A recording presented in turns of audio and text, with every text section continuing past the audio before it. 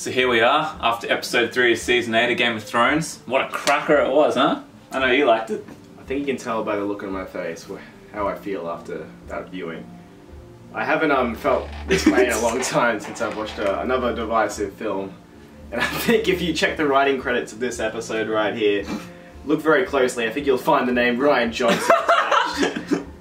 All the hallmarkings of a Rian Johnson classic. Subversion of expectations, ridiculous scenes that didn't make any sense, ruining a classic saga, you could say. How do you feel after it, Daniel? You feel good? Feel good about yourself and who you are? Well, I certainly think they went it's quite remarkable how quickly they can change your perception of a series in 2 minutes time. Less than that, 10 seconds. Sometimes that's all it takes to change everything. I mean, I think the writers certainly tried to shock us, and they certainly excelled in that front. If you want to talk about subverting expectations, I feel like the biggest expectation I had for this episode was it was going to be good, and that was completely subverted. It was, in my opinion, the worst episode of Game of Thrones, and possibly one of the worst episodes of television I've ever seen in my life. I'm still remember holding out hope that there's some way the Night King isn't really... absolute casual. I don't know what you're talking about. What if the Night King isn't really dead? And what if his consciousness was put inside Bran? You sound like a madman because you're clutching at straws. That's all you're doing. Do I sound madder than the Mad King? Yes. You should be put down the same. Well, why don't you do it then with the Lightbringer sword? Because Lightbringer doesn't exist, as you saw in the episode. You know, this is my biggest problem with this, is like, there's a lot of people online who have said they have no problem with Arya killing the Night King, right? I do. I have a huge problem with that. She's not invested at all in killing White Walkers. This is the first episode where she's actually seen the threat to the north, right? Her entire character arc throughout all the seasons, all the books, is about vengeance, right? It's about avenging her fallen family and becoming this assassin. First of all,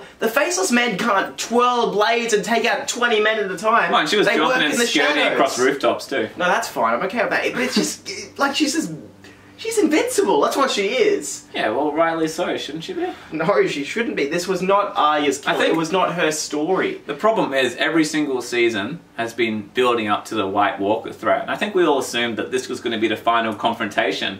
Game of Thrones is so much more than just the petty squabbles for the throne, and it looks like the last 3 episodes of the series are going to be just that. Jon Snow going, I've beaten the White Walkers. Now it's time to get you on the throne. Your impression. I feel like that's what it's going to be, isn't it? What was the point of Hardhome? What was the point of the standoff? What was the point of all those episodes where the White Walkers were constantly like built up? Like when you see the Night King turn those babies into White Walkers. What was the point of that?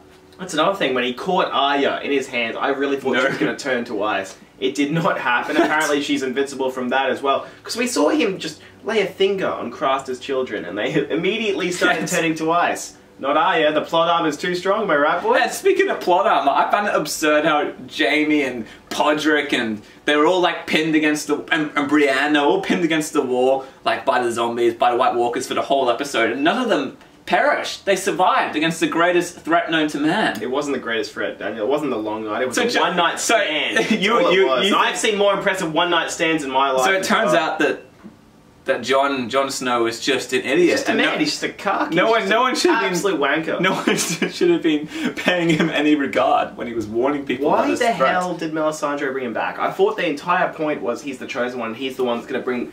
This is like the prince that was promised prophecy, right? It's just like. He is the prince that was promised, he is the one that will bring the dawn, his is the song of ice and fire. Right? That's what Rhaegar said about his child. Did you see any of that? Catch any of that? Do you like Apparently not. Remember that really cool fight where Jon and the Night King clash blades? It was like a 15-minute battle scene and like both were trying to like cleverly outwit the other and... So yeah, that great battle with Night King and Jon Snow clash blades, wasn't that just life-changing? How did you expect the Night King to go down? I expected him to certainly go more, I'll tell you that. I expected him to go down for fights.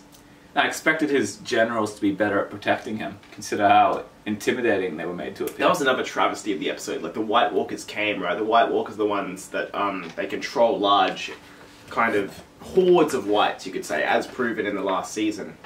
We didn't see a single White Walker in combat. We didn't see the Night King in combat. We saw red shirts, essentially, for most of the episode, just getting slaughtered by the hundreds for no apparent purpose, no reason. None of it means anything. I really thought what was going to happen is we're going to have our key characters like Brienne, Jaime, Grey Worm up against White Walkers, right? And we'd see some of them fall, we'd see some of them survive. Like, to be stationed, you'd see them killing White Walkers, huge swaths of whites going down at the same time. Corpses everywhere. That's another thing. There weren't many corpses in this episode. Most people survived. I'm not sure why, because in the second episode of this season, we saw the character arc's finish of Brienne of Tarth, where she became a knight.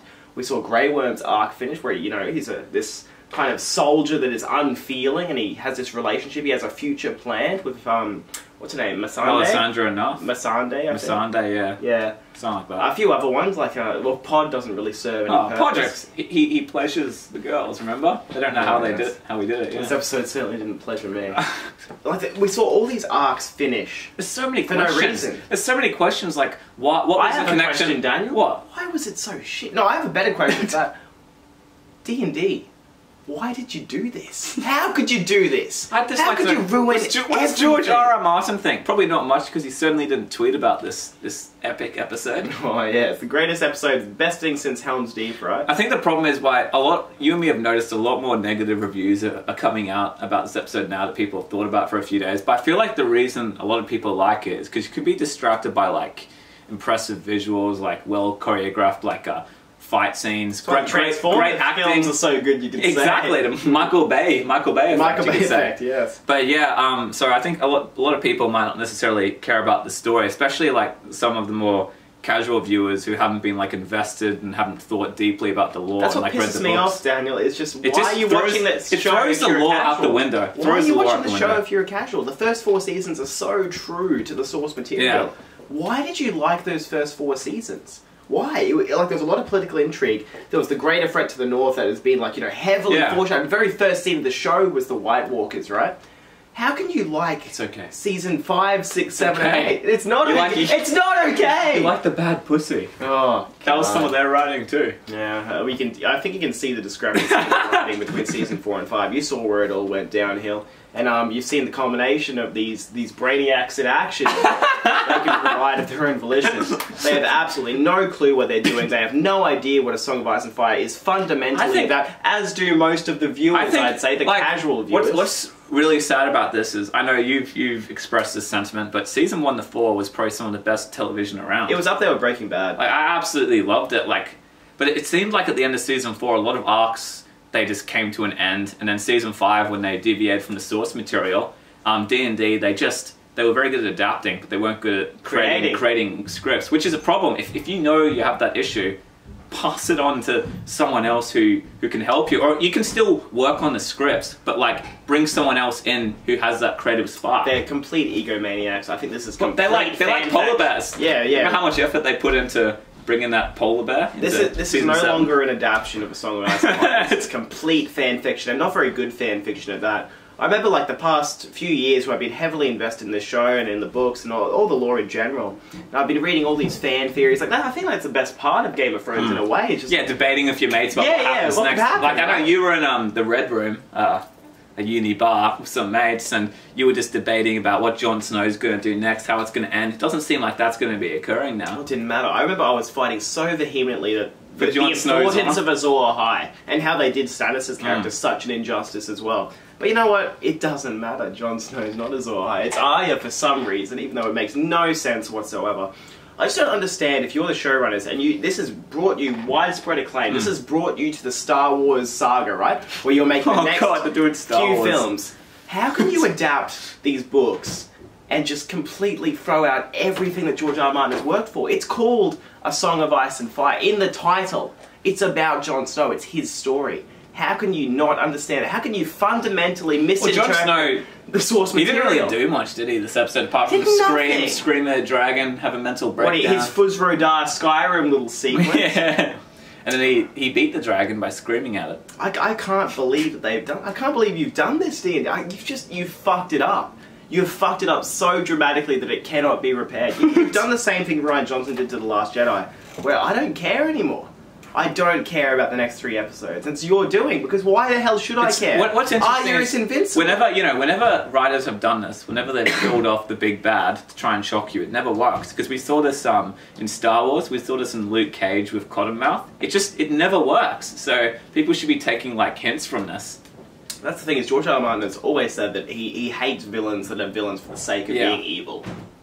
What did you see? What did you see in that episode? Did you see a mysterious threat with ulterior motives? I don't fucking think so. I saw a very well characterized being. Oh, really? Actually, you took away from it? I've been lying the whole time. I think this was some absolutely incredible writing. I think it changed my life, and I think it set the benchmark for future television shows. I just... Sorry, I've just truly lost your mind. That's what a terrible episode does to a man. Couldn't even keep a straight face saying that. That's the thing is people, all these YouTubers saying they're okay with Arya getting the kill. I'm not okay with it. I'm not okay because you don't understand. Not only have you destroyed every plot line north of the wall, every single character that was attached to that, Samwell Tarly, Jon Snow, all of it. You've destroyed Arya's character as well. Like, it's meant to be this big empowering moment for this female. It's not. Well, you've destroyed her character. You said the interesting thing how Maisie Williams came out and she actually said that she thinks that there'll be kind of like a backlash to what transpires in the episode. And it is right, because if you really look at the story critically, you want a payoff in your story. You want all these like story threads to have a clear and like a good resolution. That isn't what has occurred here. It's just there was no point to Jon Snow coming back. Like, hey, I want to tell you some things. Why did he rise up again? For no reason. To have a cheap thrill like, you're killing the Night King. To scream at that dragon. Yeah, that was his purpose. Oh, God, that's exactly it. I'm almost at a loss for words for what has happened to some of my favourite characters. It kind of felt like a student in the seventh grade wrote this episode, didn't it? Oh, they probably would have done a better job. Well, what a claim. I really think that, like, here are some of the things I would say to improve the episode, or I was thinking in the week leading up to. There was one key moment when I was watching this episode where my face just sank into my hands. And it was the moment in the crypts when all the dead started rising up to attack Tyrion and Sansa, Varys, all these key characters, right? I really thought, for the week leading up, I thought, there's no way with the brains of Bran and Tyrion and whatnot that they would put all of their vulnerable characters in a crypt where we know the threat, the dead will rise. That's his main power, right? I thought what was going to happen is Bran the Builder built the crypts of Winterfell, right? With the old magic and his classic hammer. Of magic, baby. And Ned in the first book, he was saying how they had an iron sword in place of every statue to make sure the dead never rise. The spirits were kept to Winterfell. I thought what was going to happen is the reason they placed them there is Bran knew that the old magic and the old gods were still prevalent in Winterfell and the dead were going to rise, right? And Tyrion and Sansa were going to be really, like, kind of, you know, taken aback with this. I thought it was over. Then the dead start marching up the stairs and they go and face the Night King and the Walkers as the dead fighting the dead. That would have been amazing. Living. I thought that's what was going to happen. The old Stark's coming back. And that's the thing is Bran the Builder built these coffins. So you completely disregard my cool theory, right?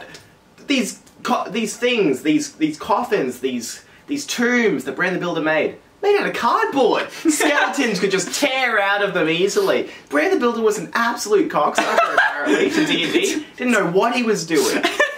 I couldn't believe it. And that's Melisandre as well. Melisandre showing up at the start of the episode. I thought... How many of these characters do you think are cocksuckers because of the Nearly all of them. Nearly all of them. Especially Jon Snow. The only characters that weren't ruined by I don't care about thrones and kings. I care about the greater threat beyond the wall.